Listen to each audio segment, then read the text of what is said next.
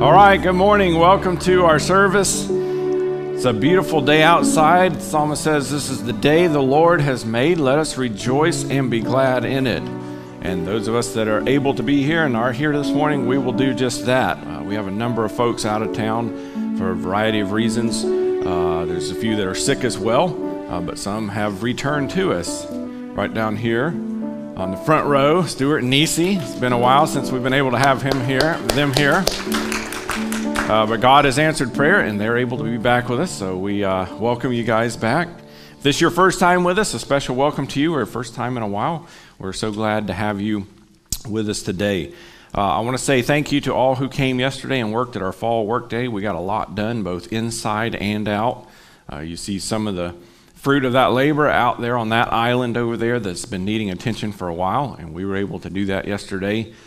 There's some other things that we got done inside that have been needing to get done as well. And so to all who came and worked yesterday, you laid up treasure in heaven that can't be taken away. And so I say thank you to all of you who participated in that. You'll see in your bulletin there are a couple of resources that we remind you of from time to time. This discipleship resource called Right Now Media. There is a QR code in there that you can scan that takes you to a link where you can set up an account through our church. It's provided through our church. You don't have to be a member here of our church to participate or to take advantage of this.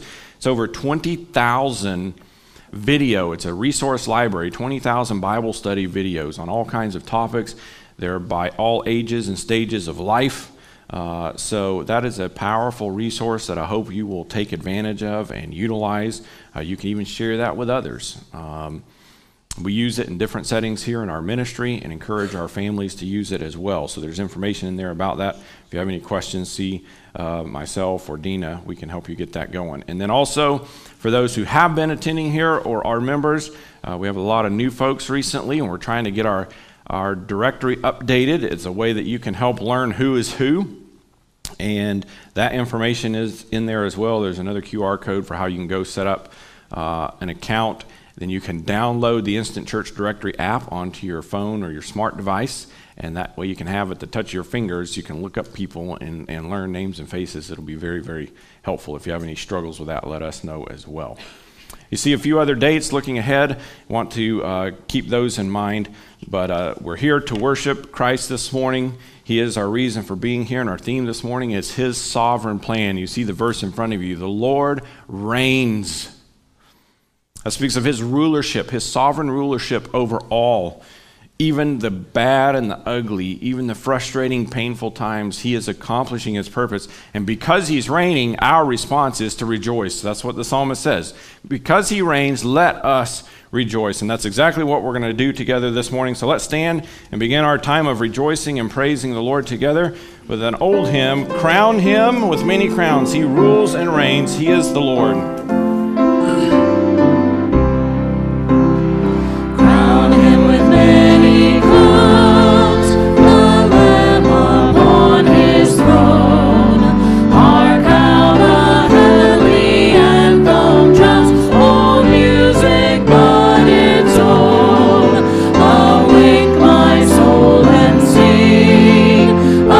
Him who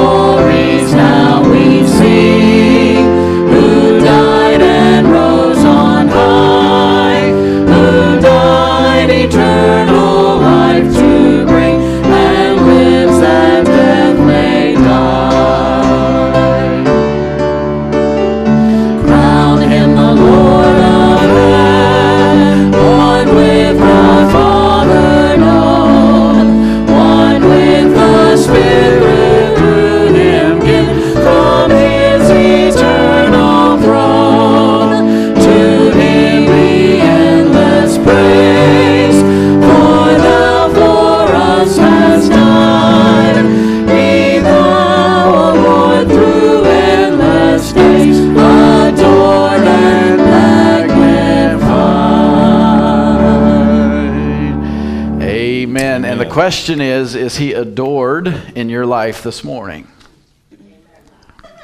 Amen. One of you, he is adored. No, it's something that we have to make the choice every single day, isn't it? We have to choose that we're going to focus on him. We have to choose to look at who he is and what he has done. And when we get our focus on him, that adoration will naturally flow. He's to be magnified. That's not us making him bigger, because we can't make him bigger. But we want to show people how big he is. We want to live our lives in the reality that he is great and that he is big. And so this morning we're gathered together to remind each other, to sing to each other psalms, hymns, spiritual songs that remind us of how great and how sovereign our God is. Let's open up this morning with a word of prayer. Father, we are so grateful to be here, the beauty of your creation outside, to be able to gather with brothers and sisters in Christ and to sing praises of you, to be reminded of how great you are, that you alone are in control. You alone are the sovereign one. You're the only one who deserves to be worshiped and praised. And this morning, that is the desire of each heart here today. And Father, I pray that as we are reminded of these truths, our hearts would be encouraged. Our hearts would know peace and rest and contentment as we trust in you. And Father, we pray that if there's anybody here today that does not have a relationship with you through the Lord Jesus Christ, that today would be the day that your Spirit draws them to saving faith. We look forward to what you're going to do. We pray this all in the name of Jesus. Amen. Thank you. You may be seated. Our scripture reading is Psalms 146. And as we focus on God's control, his sovereignty, his sovereign will and plan, when we know that he is in control, we can give praise. So where the text is as it is on the screen, we'll read that together. When it goes to the smaller text, the normal font, I will read that. Psalms 146, beginning in verse number 1. Read it with me. Praise the Lord, O my soul. I will praise the Lord as long as I live. I will sing praises to my God while I have my being. Put not your trust in princes, in a son of man, in whom there is no salvation. When his breath departs, he returns to the earth. On that very day, his plans perish. Blessed is he whose help is the God of Jacob, whose hope is in the Lord his God, who made heaven and earth, the sea, and all that is in them, who keeps faith forever, who executes justice for the oppressed, who gives food to the hungry. The Lord sets the prisoners free. The Lord opens the eyes of the blind. The Lord lifts up those who are bowed down. The Lord loves the righteous. The Lord watches over the sojourners. He upholds the widow, the fatherless, but the way of the wicked he brings to ruin. The Lord will reign forever. Your God, O Zion, to all generations. Praise the Lord. And again, I've already said it, but one of the reasons we gather together is we need to be reminded that God's in control. We need to be reminded that every aspect of our lives, the good and the bad, he's still in charge, he's still good, and he's still working. Let's stand together as we sing the reality that we're just created finite beings. He's forever. Be unto your name.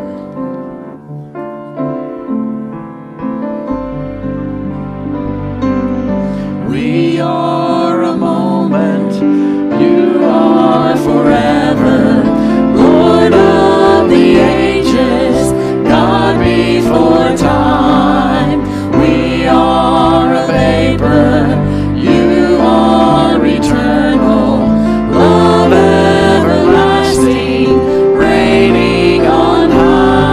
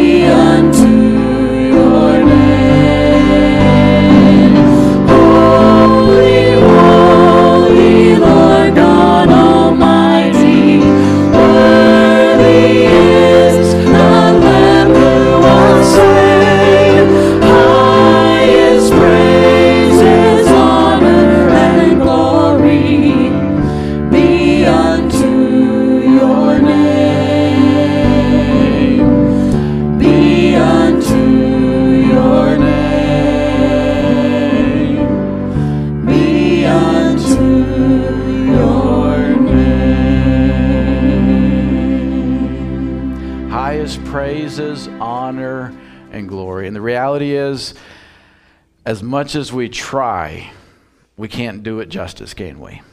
But he knows our heart, and he loves to hear the praise from our hearts. That was my fault at the beginning. It wasn't PowerPoint. It wasn't any of these people. I tried to start us too early. That was my bad. I'm reminded that I'm just a vapor. I'm finite.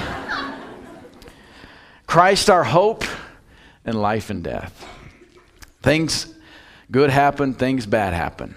No matter what we go through, the hope doesn't change. The hope is always only the Lord Jesus Christ. Let's sing it out.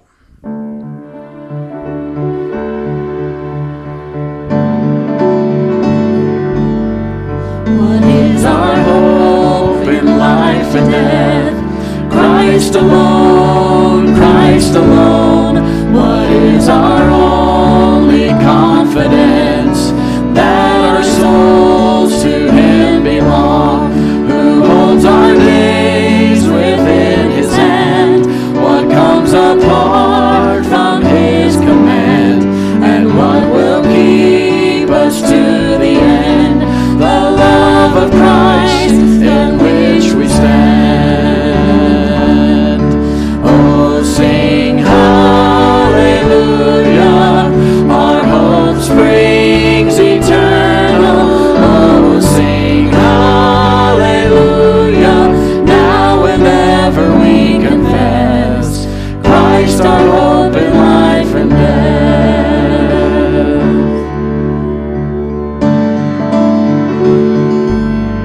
What truth can calm the troubled soul? God is good, God is good. Where is His grace and goodness known? In our great Redeemer's blood, who holds our faith when fears arise, who stands above the stormy trial, who sends the waves that bring us high unto the shore, the rock of Christ. Oh, sing hallelujah, our hope springs eternal. Oh, sing hallelujah, now and ever we confess Christ our hope in life and death.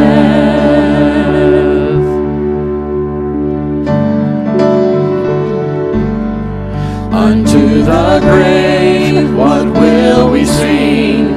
Christ He lives, Christ He lives, and what reward will heaven bring? Everlasting life with Him, there we will rise to meet the Lord. Then sin and death will be destroyed, and we will feast in endless joy when Christ is ours forevermore. Oh, sing hallelujah, our hope springs eternal. Oh, sing hallelujah, now and ever we confess Christ our hope in life and death. Sing hallelujah, our hope springs eternal. Oh, sing hallelujah, now and ever we confess Christ our hope in life and death. Now and ever we confess Christ our hope in life and death. Who is your hope this morning? Jesus Christ. Good job. Thank you. You may be seated.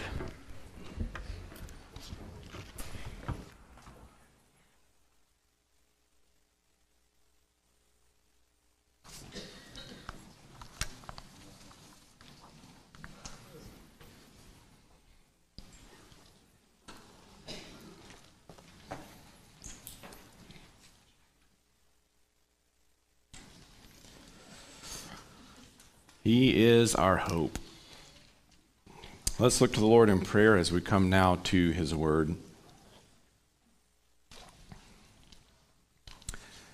Father, our theme this morning has been trusting in, hoping in, resting in your sovereign control over all things. You rule and reign, and so we are to rejoice. And that's what we have sought to do this morning through these songs we have sung, acknowledging that Jesus Christ is King and giving him the glory and adoration that is due him, crowning him with many crowns, the Lamb who was slain, yet rose again for our resurrection, for our justification, for our salvation. And he is seated on your right hand. His work accomplished, and he intercedes for us. And the praise and the glory and honor is due to him and to his name alone. That is the name at which every knee will bow and every tongue will confess that he is Lord.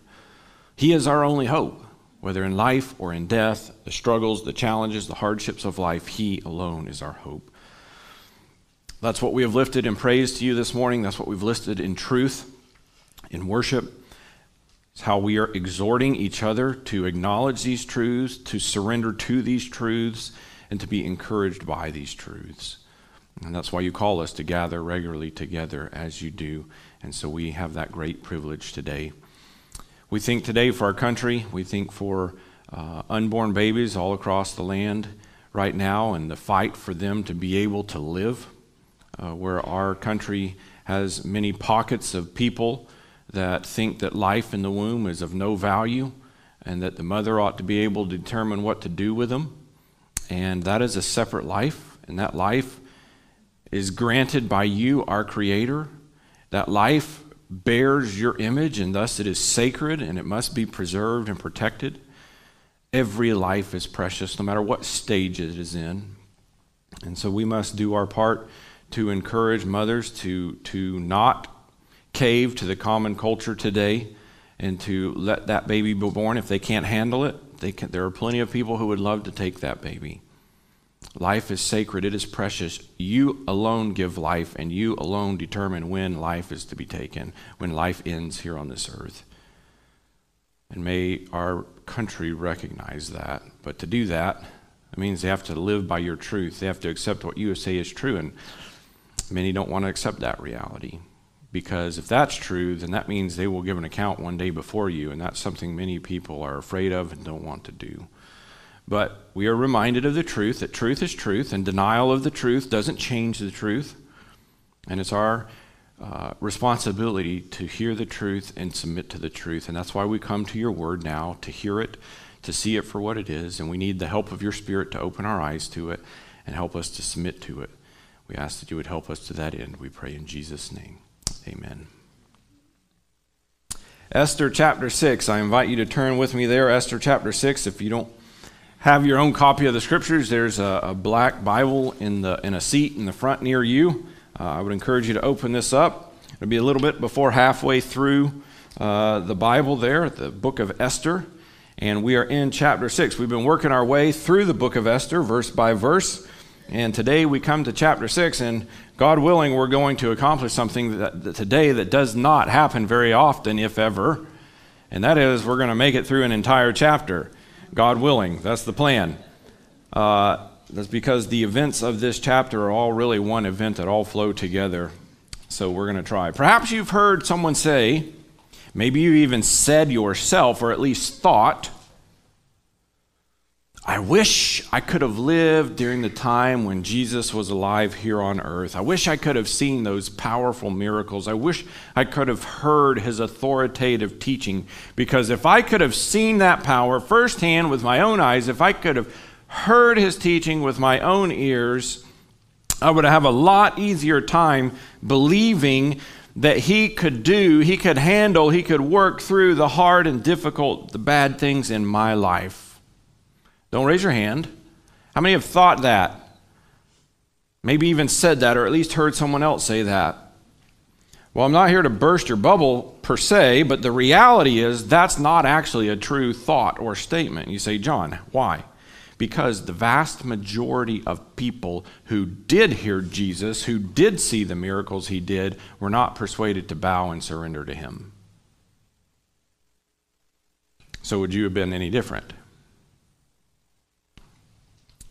Even so, That's still where our human minds and hearts want to go. If I could just see him do some incredible miracle with my own eyes, something powerful, something extraordinary for me in my situation, I would trust him implicitly and I would obey him. You see, we're often guilty of looking for the big intervention. You know, like Jesus healing the people who were brought to him who were sick, even raising some people from the dead, bringing them back to life. The big intervention. We're looking for the dramatic rescue like the Israelites experienced at the Red Sea. They were trapped with the Red Sea in front of them. Pharaoh's army was bearing in behind them to enslave them or kill them. And God miraculously parted the waters of the Red Sea, and they had a way of deliverance through the sea. And as they walked through, got to the other side, Pharaoh's army came rushing through, and God closed the waters back up and drowned drowned the enemy. We're looking for that dramatic rescue, or the disciples in the boat in the storm, and Jesus comes to them on the water in one occasion and calms the storm. On another occasion, he's sleeping in the boat with them, and the storm comes, and they wake him up, and he stops the storm just by speaking the word. Dramatic rescue. We're looking for that. We're looking for his provision where there seems to be no other way. God told Israel they were going to get the promised land. They're standing there. It's just on the other side of the Jordan River, but how in the world are they going to get across? There's no ferries. There's no boats. Not enough for 1 million+ people. And so he parts the water again, grants them access to the land he had promised them. Tremendous provision when there seems to be no other way. The awesome display of his power in the 10 plagues in Egypt, and on we could describe these incredible displays of power, these things that we find ourselves longing for, wishing that we could experience so that we could know God is at work in our life. We get so enamored with these, the tendency is there, the temptation is there to get so enamored with these big things that if we're not careful, we can tend to think that that's the only way God works. But the reality that is far more often than not that God chooses to work through providence in the ordinary. Providence in the ordinary. What do I mean by that? It's usually in the everyday, simple, ordinary, seemingly insignificant, at least by themselves they seem insignificant, decisions and circumstances of life every day that God chooses to work, by and large. It's usually not in the big, powerful, dramatic interventions that God accomplishes his purpose. That's not to say that he doesn't. That's not to say that he can't. He can and he does. I just mentioned a number of them, and he still does that today in certain cases. But those are the exception. They're not the norm. Far more often, he chooses to work through the ordinary workings of our daily life. The daily decisions that you and I make moment by moment throughout the day, the circumstances that we find ourselves in day after day, that's how God chooses to work, by and large. And our text today makes this abundantly clear. So let's look in Esther chapter 6, verse 1. We're going to read the chapter. On that night, the king could not sleep. He gave orders to bring the book of the memorable deeds, the Chronicles, and they were read before the king. And it was found written how Mordecai had told about Bigthana and Teresh, two of the king's eunuchs who guarded the threshold. They were the last guard before going into the king's personal quarters. They were the firewall. They guarded the threshold, and yet they sought to lay hands on King Ahasuerus. And the king said, "What honor or distinction has been bestowed on Mordecai for this?" The king's young men who attended him said, "Nothing has been done for him." The king said, "Who's in the court?" Now Haman had just entered the outer court of the king's palace to speak to the king about having Mordecai hanged on the gallows that he had prepared for him. And the king's young men told him, "Haman is there standing in the court." And the king said, "Let him come in." So Haman came in, and the king said to him, "What should be done to the man whom the king delights to honor?" Haman said to himself, "Well, who would the king delight to honor more than me?" And Haman said to the king, "For the man whom the king delights to honor, let royal robes be brought, which the king has worn, and the horse that the king has ridden, and on whose head a royal crown is set, and let the robes and the horse be handed over to one of the king's most noble officials. Let them dress the man whom the king delights to honor, and let them lead him on the horse through the square of the city, proclaiming before him, 'Thus shall it be done to the man whom the king delights to honor.'" The king said to Haman, "Hurry, take the robes, the horse, as you have said, and do so to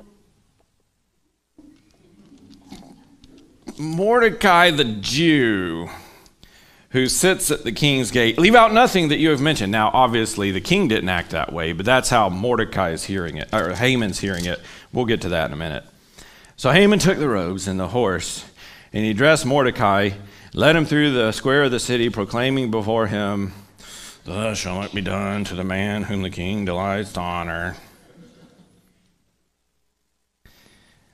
And Mordecai returned to the king's gate, but Haman hurried to his house, mourning with his head covered.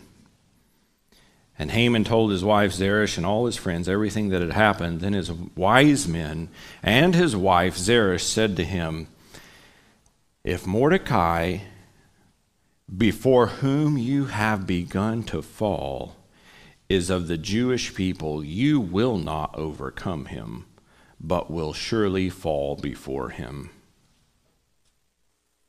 While they were yet talking with him, the king's eunuchs arrived and hurried to bring Haman to the feast that Esther had prepared. This is an incredible passage. You don't see any big miracles. You don't see any extraordinary feats done by anyone, even by God here. Nothing miraculous. But providence is most certainly at work in at least three ways, and I want us to note those this morning. I want you to notice, first of all, that God rules over and works through the smallest of details. God rules over and works through the smallest of details. Notice the ordinary, seemingly insignificant things that take place in these first few verses. The first one is that the king can't sleep. And many of you would say, that's very ordinary, that's very normal, right? The king can't sleep. Why can't the king sleep? We read in other books here in the Old Testament of other Babylonian and Persian kings who couldn't sleep. Remember in Daniel chapter 2, verse 1, the Babylonian king Nebuchadnezzar, his sleep left him because he was troubled by dreams through which God was trying to get his attention. And so Nebuchadnezzar couldn't sleep. Unfortunately, he didn't respond to what God told him. And he had to learn the hard way, but he did learn. We read later in Daniel chapter 4. In Daniel chapter 6, a different king. This is the Medo-Persian king Darius. It says, we're told in verse 18 of chapter 6 that Darius' sleep fled from him because he had just been forced to throw one of his good friends and most trusted advisors, Daniel, into the lion's den. Why did he throw Daniel in the lion's den? Because his quote-unquote wise men, his advisors, tricked him into signing an edict that you could only pray to the king. You couldn't pray to anyone else. And they did this because they knew that was the only way to trap Daniel, who they hated, because they knew Daniel prayed to his God and he wouldn't stop praying to his God. And so the king had to throw Daniel in for violating that law, even though he didn't want to do it. And so he couldn't sleep that night. And now, here we come to King Ahasuerus, known in history as King Xerxes. He doesn't have anything like that going on. He doesn't have special dreams going on where God's trying to get his attention. He hasn't just thrown a trusted advisor and friend into a den of lions. Who knows? Maybe he had a reflux that night, and his reflux kept him awake. Maybe he just done a workout or played a basketball game late at night, and his heart rate and adrenaline was still going, and he had trouble winding down. Who knows what it was? We don't know. Whatever human or physical reason might have been going on, there's no indication here. Maybe nothing other than he couldn't sleep. You've experienced that. I've experienced that. But from the perspective of providence, there was a very important reason that the king couldn't sleep. And notice what the text says, on that night. Don't miss those 3 words. On that night, because had it happened the next night, or the next night, or the night after that, it wouldn't have mattered because Mordecai would have been dead. It had to happen that night, or Mordecai would be dead the next day. And that's exactly what God did in his providence. On that night, the king couldn't sleep. There's a second aspect in these ordinary events that unfolds. When he can't sleep, what does he do? He gave order to bring the books of the memorable deeds, the Chronicles, and they were read before the king. He chose to have the history books of the kingdom read. Think about all the things he could have done when he can't fall asleep. He could have got up and played ping pong. He could have shot pool. He could have gone in for a swim. He could have binge watched his favorite show. He could have popped in his AirPods and listened to his favorite podcast or audiobook.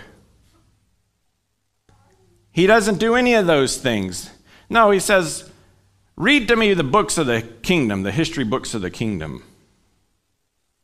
Now, maybe he chose to do that because he thought the droning on of history would put him to sleep. I'm sure many of you would agree with that.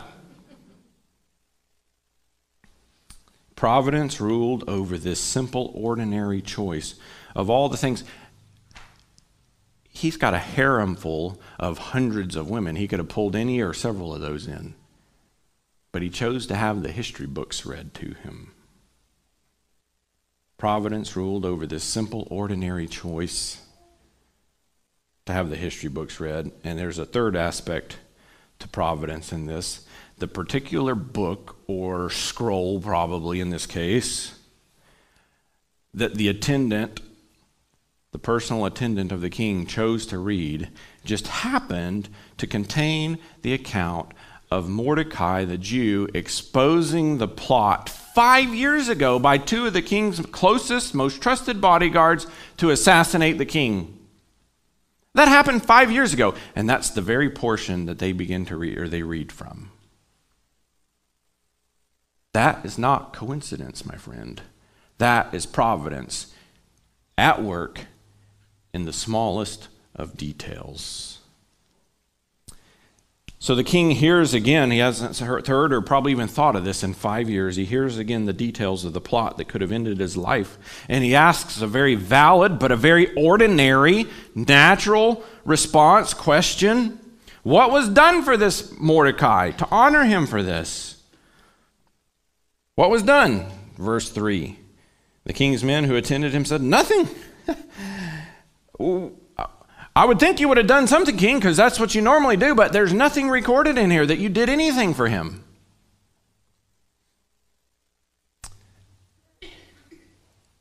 And Persian kings were known for, in fact, they took great pride in the fact that they were very magnanimous to people who benefited them in the kingdom. They were very generous and honored them in big ways, grand things to honor them, to express gratitude for ways they benefited them in the kingdom.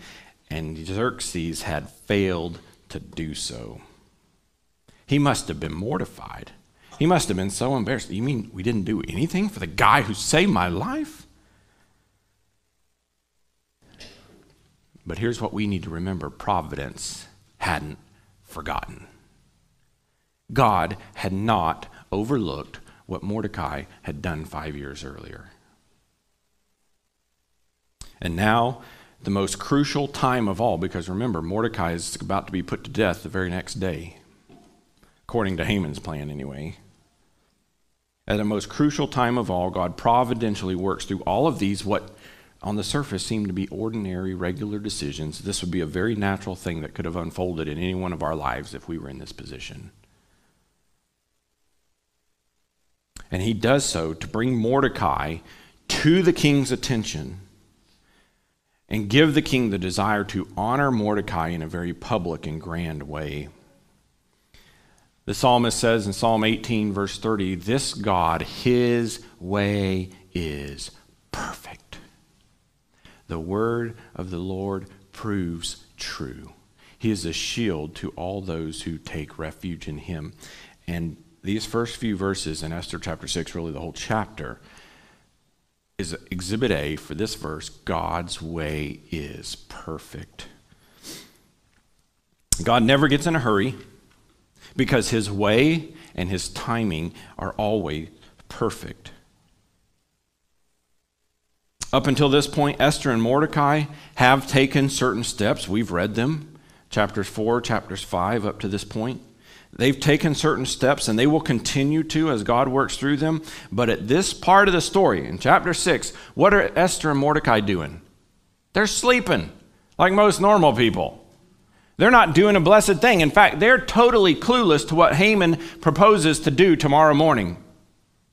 They have no idea that as far as Haman's concerned, Mordecai is as good as dead. He's going to be up on gallows 75 feet tall by this time tomorrow. They're clueless. They're sleeping.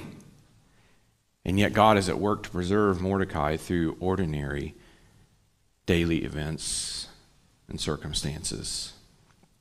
God is at work to do what they cannot do. Friends, let this truth encourage you. God is working in ways you don't see, in ways you can't understand. He's working at times, yes, when you are asleep. And he's working through circumstances that you cannot change to accomplish his purposes in you. And that's for your good, and that's for his glory. And he often does this through the ordinary choices of everyday life. So what do? You just keep doing the right next thing. The next right thing, the next good thing that you're supposed to do. Keep putting one foot in front of the other, obeying Jesus one moment by moment by moment. And watch God work. Do this in humble dependence on him to accomplish his purpose in your life. And remember this, every good deed will ultimately be rewarded. Mordecai, it's taken 5 years. He's not even thinking about it anymore. Not that he's forgotten what he did, but as far as getting any type of recognition from the king, which no doubt he had seen over and over again as the king recognized others, why didn't it come to him? He didn't know why. Every good deed will ultimately be rewarded, but also know that no evil deed will ultimately go unpunished. No evil deed will ultimately go unpunished. You might jot down here Matthew 25, 31 to 46. Matthew 25, 31 to 46. Jesus said, and when he separates the goats from the sheep representing those who belong to him, the goats who don't belong to him, and they get sent into their appropriate eternities. He says to the sheep, you took care of me. You fed me. You clothed me. You gave me something to drink. And they said, when did we do all that? He said, when you've done it for the least of these my children, you've done it to me. And then to the goats he said, you didn't visit me. You didn't take care of me. You didn't provide for me. Well, when did we not see you and not help you? He's like, when you didn't do it to those who belong to me, to others. A reminder that no good deed will ultimately be left out unrewarded, and at the same time, no evil deed will ultimately go unpunished. God rules over and works through the smallest of details. There's a second reality, a second principle of providence here. In chapter 6, God always accomplishes his purpose, and I love this. He often does so through the people whose only objective is their own purpose. Let that sink in. God's always going to accomplish his purpose, but he often chooses to do it through people whose only objective is their own purpose. That's exactly what we see here in this next portion. In this chapter of the book, we start to see the tide turn. We start to see that momentum is shifting from the enemy of God's people, Haman mostly, to the people of God. The momentum is starting to shift to their side. But get this has been the unmistakable plan of God all along. God didn't have to change gears all of a sudden. He didn't have to go to plan B when Haman concocted this evil plan against the Jews to annihilate all the Jews. Nor when he came up with this brand new plan just yesterday to knock off Mordecai way earlier because he couldn't stand Mordecai any further. He's had his fill of him. God's not having to shift it into another gear. He's not having to put it in overdrive. He's not having to take a different route because of what Haman has plotted to do. But again, notice how it unfolds. It unfolds in ordinary, otherwise completely natural events. Haman shows up very, very early. It's still dark. It's in the early hours of the morning, well before the court would open, well before they would be there to conduct any official business. What time of night it is, we can't be sure, but we do know that it's still in the hours when most normal people are sleeping because the king's still having the history books read to him in his lack of sleep. Haman wants to be the first on the agenda of the royal business for the day. He wants to get to the king before anyone else or anything else has the opportunity to occupy the king's attention. And the king, for all his power and his prestige and his pride, he can't so much as make one decision by himself. Here he finds out he has failed miserably to reward Mordecai for this grand deed that he had done. And now he knows, I need to do something for this guy. And he can't just say, you know what, this is what I'm going to do. No. What does he say? Hey, who's in the court? Verse 4. And this, he's asking because he knows it's not likely anybody's going to be out there. It's way too early for somebody to be out there. Is there a chance somebody's out there in the court that can help me make a decision? Well, actually, matter of fact, King Haman's out there in the court. He's just come in. Of course, what's on Haman's mind, of course, nobody there knows it, but what's on Haman's mind is he wants to get the king's permission to kill Mordecai tomorrow, or today, the new day. He's been up all night. You see, Haman can't sleep either. Haman's been up all night building the gallows, or at least overseeing the construction of the gallows, and maybe that's why the king couldn't sleep. Maybe he heard the construction of the gallows. He didn't know what was going on. And now it's built, and now he needs the king's approval for it. So he shows up in the court in the middle of the night, the wee hours of the morning, to get this approval. So Haman's brought in, and notice how the king words the question. Verse 6, Haman came in, the king said to him, what should be done to the man whom the king delights to honor? A seemingly innocent question, a very natural question, but Providence is ruling even the wording of the question. Haman doesn't come in and the king says, oh, Haman, good, I'm really glad you're here because I got this predicament. I couldn't sleep, so I had him reading the history books to me, and I realized that 5 years ago, Mordecai the Jew uncovered this plot that was my guards were supposed to assassinate me. And Mordecai heard about it, and he told the queen, and the queen told me, and I didn't do anything to honor him. What should I do? He didn't ask it like that. Haman would have had a markedly different answer on what should be done to honor the king. Send him an extra box of corn dogs or something, king. No, Providence rules over even the simple question, what should be done for the man in whom the king delights? He doesn't mention Mordecai's name, and that's huge.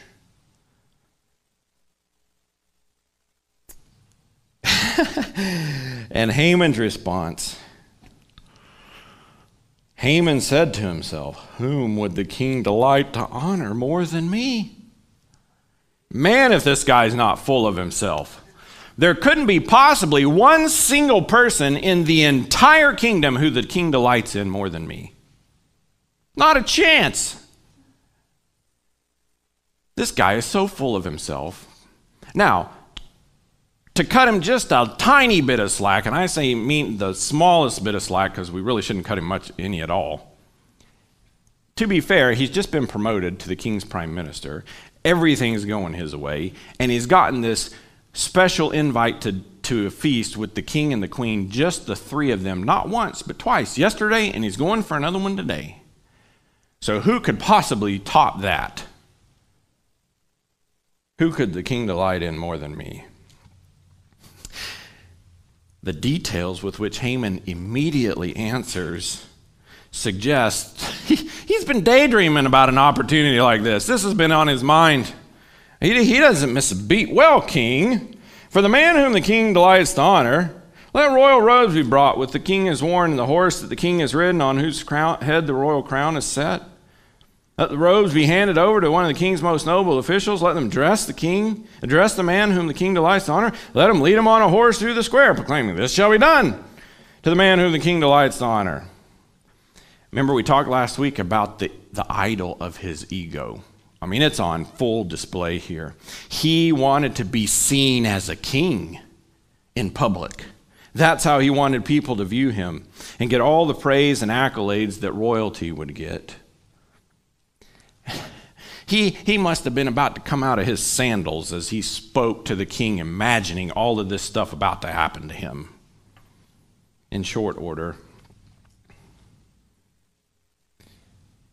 He's probably still imagining, let the robes be handed, the robes and the horse be handed to the one, it shall be done. And he probably still imagining on what else to add to it, but the king jumps in verse 10. Hurry!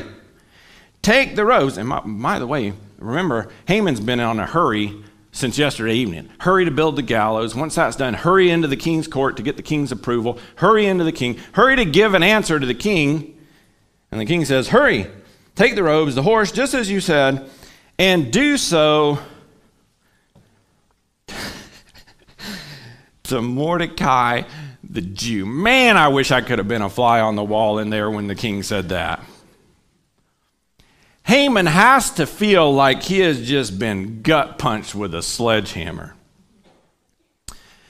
As you think about, or as I think about jaw-dropping moments in the Bible, this has to be number 2 to me. Number 2, and it's certainly the funniest. The first one, number 1, is not funny at all. It's very sobering. Matthew 7:21 and 23. Where Jesus says, on that day, many will say to me, Lord, Lord, I did all these things in your name. And I will say to them, I never knew you. Depart from me, you workers of lawlessness. That is the biggest drop. People who thought they belonged to Jesus and would spend eternity with him, and in fact do not and will not. And that is sobering. But this has to be the second greatest. And it's funny, and I can't hardly read this passage without thinking of this picture. I'm sure it looked something like that. You've got to be kidding me. The king says, take everything you've said, do everything you've said. Don't leave out a single thing. And do it for Mordecai. Again, we see providence at work. Both the king and Haman have Mordecai on their mind that night, but for totally different reasons with totally different outcomes.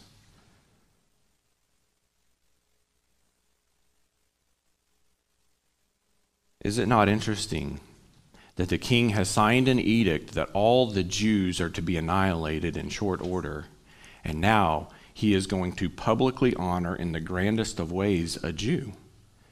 I think this suggests that the king still doesn't know who the people group is that's being put to death. Can you imagine what people in the town square think as they see Mordecai being led through the procession? The king said all the Jews are supposed to be killed, and here's one Jew that he's making a huge deal out of. What's going on here?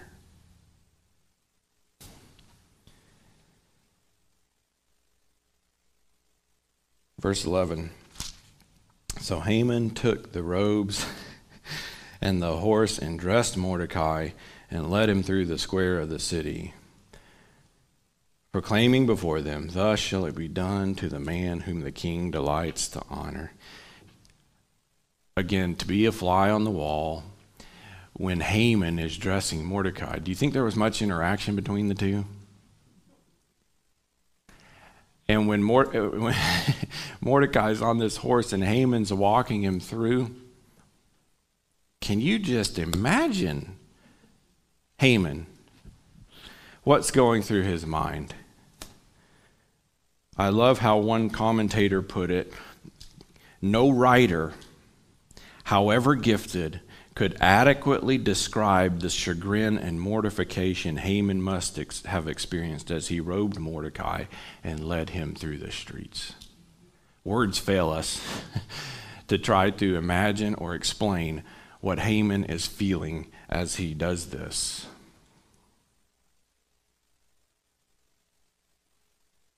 I wonder what Mordecai's thinking. There's still that family feud there, remember? Was he tempted? Hey, Haman, been a little while. We're around different people. Been a little while since you said that thing about what the king delights, who the king delights honors. Go ahead and shout it out, buddy. Haven't heard it in a little bit. I kind of like it. I don't know. Maybe he didn't. But can you imagine what's going through the minds of these two guys? The words that Haman did utter had to be like gravel in his mouth. They were, after all, his own egotistical, selfish words that he had told the king to use that morning. His own selfish ambitions had come back to bite him in a most unimaginable way. But again, this is not God's plan B. Graham Goldsworthy, in his book Gospel-Centered Hermeneutics, says this: history is not the story of God's trial of something good that failed, thus requiring him to come up with an emergency package as an afterthought. God's ultimate creation plan was not Adam and Eve in Eden, but Christ in the gospel. Folks, this is not God's plan B for Mordecai because of what Haman had attempted to do. And so my encouragement to you, my challenge, my exhortation to you is to trust God as he works in your life, in your situations, in your circumstances. He is not scrambling around for plan B in your life because of unfortunate things that have happened, physical sickness, illness, or wrongs done to you by other people. He's not scrambling around. Know that as God is working, and he often works through the selfish, egotistical people to accomplish his purpose. This is exactly what Peter said at Pentecost in Acts 2. This Jesus whom you guys have crucified, he did this, that y'all did this according to his foreordained knowledge and will. That was God's plan all along, that selfish, egotistical people would be the human agents to put Jesus to death to accomplish our salvation. But let the reader beware. Be careful about what you wish on others and why you wish it, because God is fully capable of bringing it back on you, as Haman found out very, very unmistakably. Third principle of providence from this chapter: God's purposes, while not always, are sometimes visible to those who are willing to see them. God's purposes, while not always, are sometimes visible to those who are willing to see them. Haman began the day extra early with great anticipation of this perhaps being the biggest day of his life. Getting rid of his hated personal enemy in spectacular fashion that would serve as notice to anybody who dared resist him or disrespect him by hanging him, impaling him 75 feet high on gallows where everyone would see. Mordecai's hanging would also serve as some sort of precursor to what was still months away, and that was the annihilation of the Jews, which was Haman's plan, going back to the family feud of 1,000 years or more, as we've already seen in this study. And then, to top off the day, he was going to get to go to a second private feast with the king and queen. You couldn't ask for a better day if you could draw it up yourself if you're Haman. But in an instant, the spectacular day that he anticipated became Haman's terrible, horrible, no good, very bad day.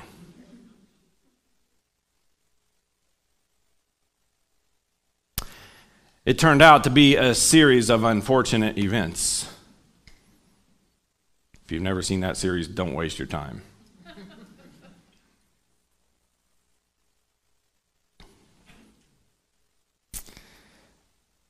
And it gets worse. He goes home, verse 12. Mordecai returned to the king's gate, which that's an interesting phrase in and of itself.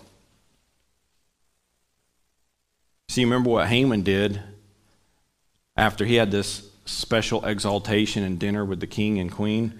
He went out and got his friends all together and his wife and family and told them all about it. What does Mordecai do? He just returns to the gate, goes back to business, does his work. He didn't go pull people together and brag about what he's done. Nothing's really changed for Mordecai. He didn't get promoted. He didn't get a pay increase. He just got a nice parade. Yeah, really nice. He got recognized among the citizens. But guess what? He's still got a death sentence over his head along with all the Jews months away. Nothing's changed for him. Yet you wonder, as Mordecai goes back to the gate, if he's not thinking if maybe this is the beginning of a turning of events. How Providence is going to rescue us.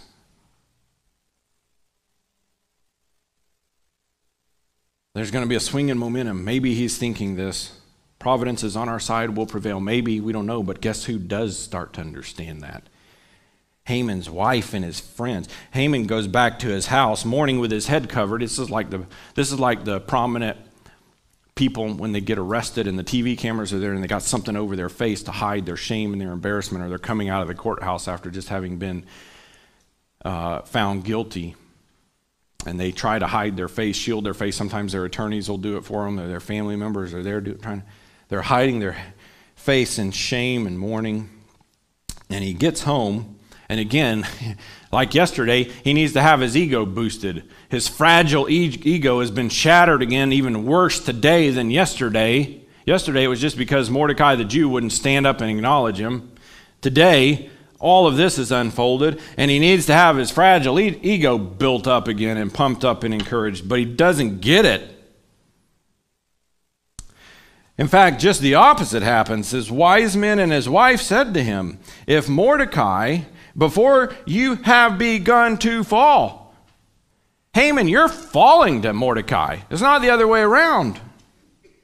"And if he's of the Jewish people, you will not overcome him, but you will surely fall before him." This is a totally different tune than what they say. It was their idea yesterday that he construct the gallows and hang Mordecai because of his hatred for him. Whether they just missed the point yesterday, because Haman did say in chapter 5, it's Mordecai the Jew. As long as he's alive, this means nothing to me. All this accolades and glory means nothing to me. Whether they just missed it, the point that Mordecai's a Jew, or they thought, well, we'll just try it and see what happens.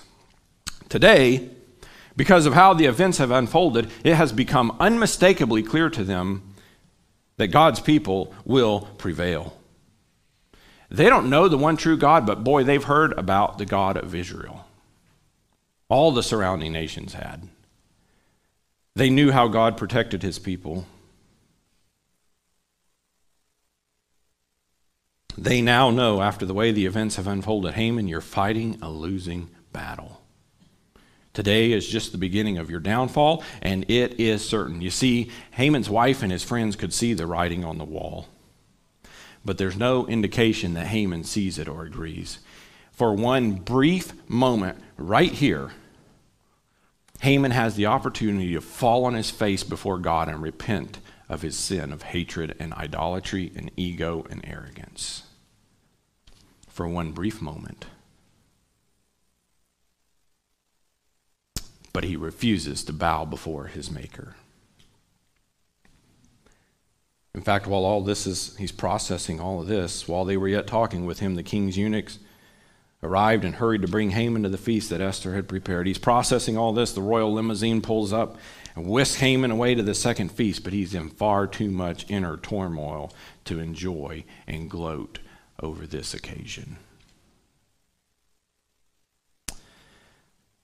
The Pharisees, the chief priests, the religious leaders of Jesus' day refused to see the purposes of God in Christ. in spite of all the powerful things that Jesus did. And my question to you this morning is, are you willing to look and see what God is up to in your life? Or are you too tunnel visioned on yourself, on your agenda, your feelings, your desires, your circumstances, that you're missing what God is trying to accomplish in your life? Will you bow before God and his purposes? Haman refused to bow. Here was his chance, and he refused. Will you bow before God? Will you trust him to work in the ordinary moments, the ordinary choices of your life?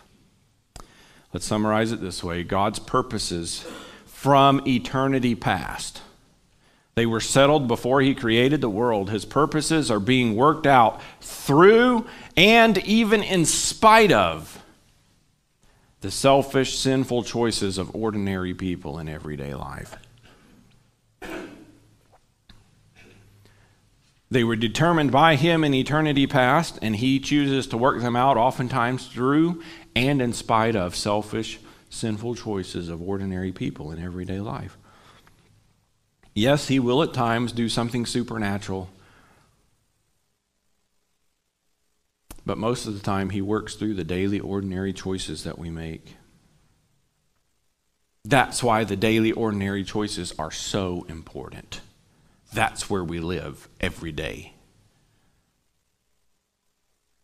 So ask yourself, have I lost sight of God's purposes in my life, in the ordinary choices that I make, in my daily activities? I'm so busy looking for him to do the next big thing that will wow me and wow everybody. I'm waiting for him to do the impossible. And so I'm sitting back waiting for him to do it instead of doing the next right thing. And have I failed to recognize that's why the ordinary choices and daily activities that I choose to do are so important, because that's how God chooses to accomplish his work. It's not up to me and my agenda to do whatever I want. God has ordained that I live in obedience to him moment by moment, day by day, and thus he will accomplish his purposes. That's how he's chosen to work. That's his plan. That's why they're so important. Have you lost sight of that? Thinking, well, this isn't a big moment. This isn't a big decision, so I can do what I want. No, God works through the ordinary choices, the little moments. That's why they're so important. Have you lost sight of that? Number 2, will I bow and surrender to God and his purposes for my life? Haman wouldn't do it. He had a moment. He had a small window of opportunity right there in verse 13, and he refused to do it.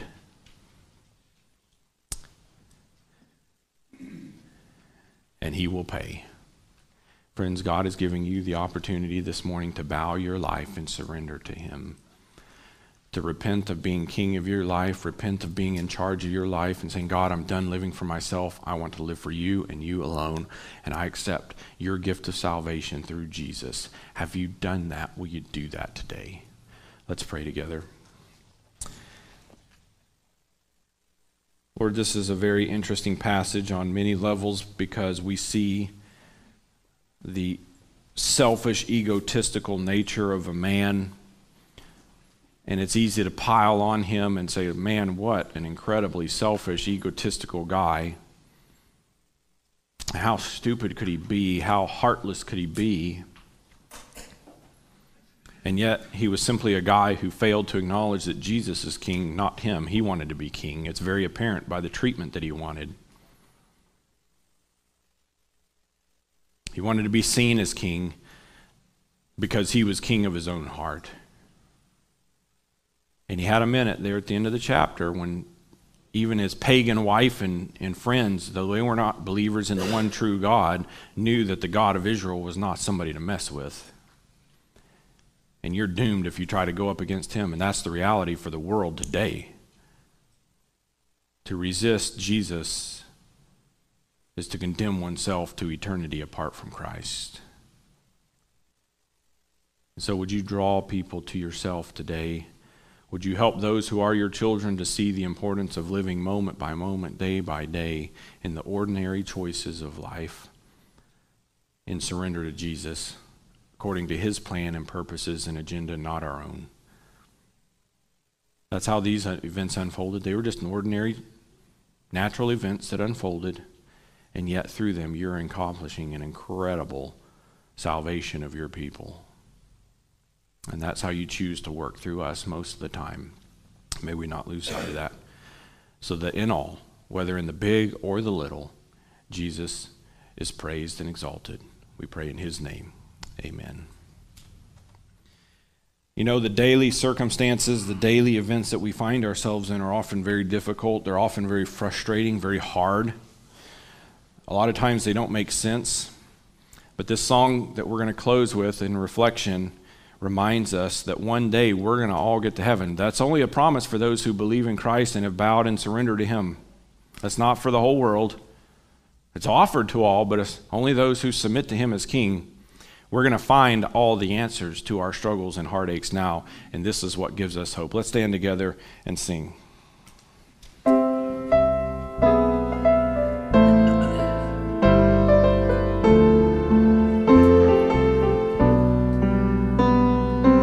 One day you'll make everything new.